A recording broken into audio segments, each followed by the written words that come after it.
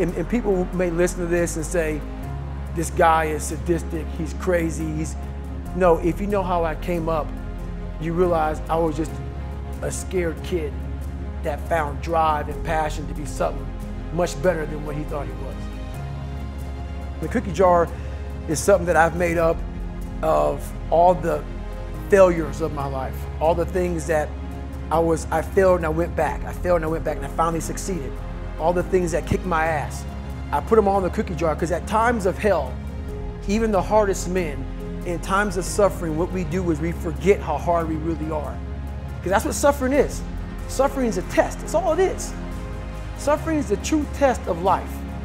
And so that cookie jar travels in my brain, so whenever I get put in a situation where I have poopy pants, the woe is me mentality of, oh my God, life sucks, I take a second, I take the 1 second decision. I step out of my life for 1 second, go in the cookie jar, pull up, oh, motherfucker, you went 3 hell weeks and finished 2.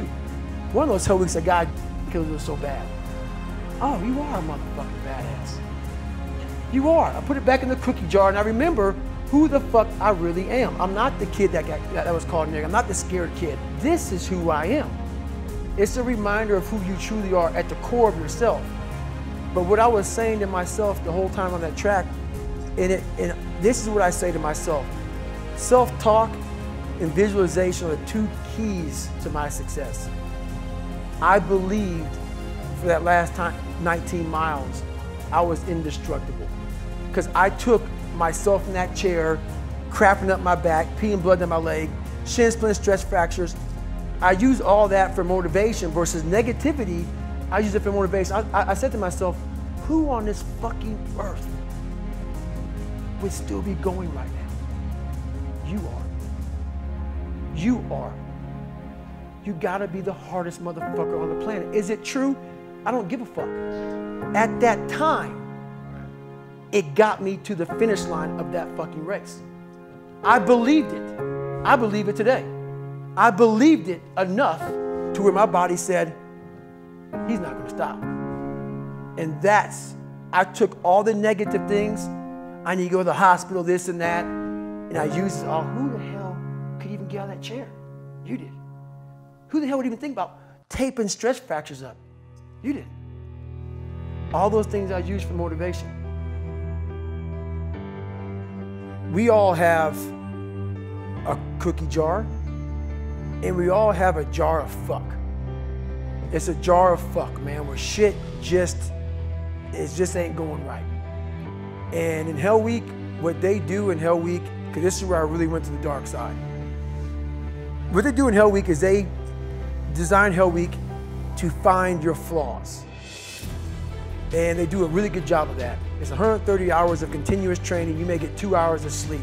And they beat the shit out of you and find everything wrong with your mentality.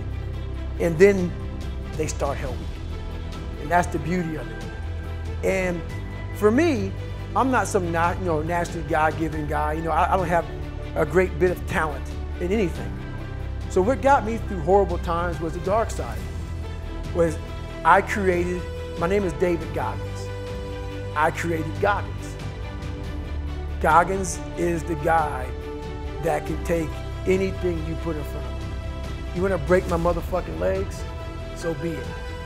I have a way of going to a place like I did in that race where all the pain and suffering that they put on top of me in Hell Week, I will reverse that pain and suffering and I will take your soul. So every instructor that put me through BUD/S, my job, what drove me, was I wanted you to go home that night after you beat the living shit out of me and I smiled in your face. I wanted you to feel worse than I did and you were going home to a nice warm bed with your wife or your kids and a nice meal, and I was still out there in the grip, suffering for another 100 hours. I wanted you to think about me knowing that I'm comfortable being very unfucking comfortable. And I want you to think about when you went through fucking Hell Week, how uncomfortable you were and how bad you wanted to quit, knowing I'm not thinking that fucking way. So the dark side is something that I've designed. It's an evil place I can go that very few things can hurt me. I use the hurt you're trying to put on me, I flip it upside down and use it. You trying to use it for kryptonite? No, it's power pillars for me. I'm using it for strength. The first thing you have to understand with regards to trying to come to terms with the conception of the shadow is to understand the idea of persona. And persona is the you that you present when you want people to accept and like you. Often like. Let's say that you go to a party and you're trying to impress the people that are there and you're trying to get them to like you. And so maybe you get jabbed at a little bit and you laugh and you go along with everyone so that they like you, and then you go home and you're bitterly resentful about the way that you were put down at this party. And that's going to make all sorts of aggressive, I wish I could have said, it's going to make all sorts of aggressive and vengeful thoughts sort of flash through your imagination. Well, the first part of the problem is that you were too much persona, right? You sacrificed yourself in some sense at the party so that people would like you. And in the second part, you're refusing to admit to the existence of those elements of you that would have actually protected you from doing that. So let's say you go home and you're all bitter and resentful and you have fantasies of revenge. I mean, that reveals to you the shadow part of you that's aggressive. And the thing is, you actually need that, because if you would have integrated that more successfully into your personality, when you went to the party, you wouldn't have had to let people put you down to get them to like you. Instead of having a face like this, which says, I'll take anything that's coming my way, you have a face and a stance that's more determined and assertive. And if you manifest that properly, people aren't going to mess with you to begin with. But you may have already adopted a morality that says, well, I have to be likable and I shouldn't do anything that causes any conflict and I shouldn't ever, hurt anybody's feelings. And so you're just to present yourself as a punching bag, and you think that that makes you a good person, but it doesn't. And there's no integration of the shadow in that situation. So you see that at the end of the movie, when I mentioned this, when Simba climbs up the rock to take control of it, all the female lionesses bare their teeth and he roars. It's like that aggressiveness is integrated into him. And so resentment is a really good emotion for making contact with the shadow side, because if you're resentful about something, it basically reveals two things. It either means that you're immature and you should stop whining and get on with things.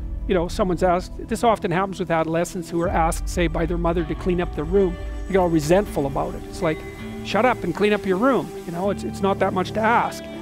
Or, so that can be a gateway into the observation of your own immaturity. Or, it's possible that you're resentful because people really have been poking at you too much and taking cheap shots at you and oppressing you. But what that means is that you've got some things to say that you haven't been willing to say or don't know how to say, right? You can't stand up for yourself properly.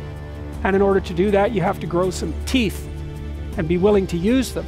And again, that's something that might violate your morality, because you might say, well, I shouldn't be able to bite people. And the thing is, yes, you should be able to bite people hard. And if you're able to bite them, then generally you don't have to. But they need to know that you can, because otherwise, especially people who are badly socialized, they'll just keep encroaching on you and encroaching on you and encroaching on you and encroaching on you until you put up a wall. Like someone who's really well put together won't do that, because they're sophisticated. But if you run into people who only have boundaries because other people impose them on them and you won't do it, you're going to be the bullied one in the office, for example. You're not going to get a raise. People aren't going to credit you with your own work. Other people are going to take credit for it. And you're going to go home angry because you're doing your best and you're trying to get along with everyone and nothing ever goes your way. Well, it's because you're a pushover. And you think that's good because you confuse harmlessness with morality.